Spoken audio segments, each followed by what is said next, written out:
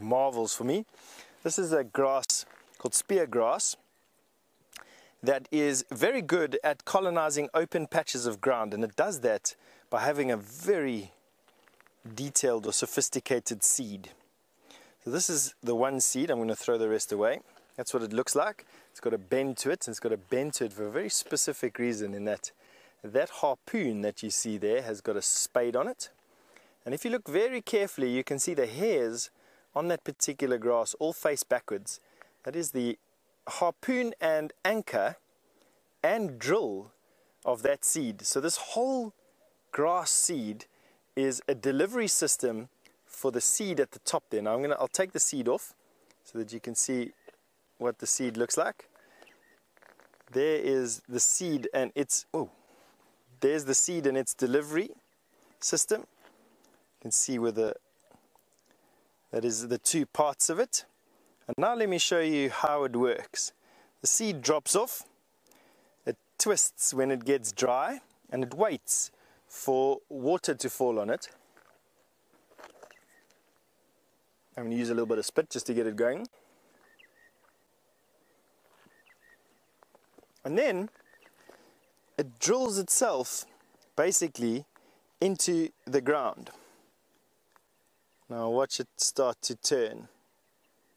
See it start twisting? Let's wet it a bit more.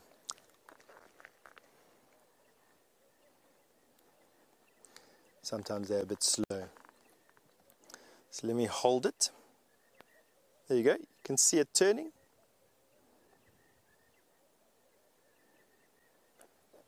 And that's not my finger turning it, I promise. That's the seed busy unwinding. And it uses that motion to then drill the seed into the floor. And that's how it plants its seed in open patches of ground. Interesting, eh? So this particular type of assegai grass is known as a pioneer grass. And pioneer grasses are very good at growing in areas that are overgrazed or have been really abused, like this termite mound would have been and the adjacent parking lot when the hyena den was here. And so that particular grass is very good at colonizing open patches of ground. It then colonizes or pioneers an open patch of ground. It, in its dying and its growing, aerates the soil, and it creates a layer of humus, which is compost basically, which stabilizes the soil and allows other types of grass to then germinate there. And eventually what you get is you get a succession of grasses from pioneer through to climax grass species.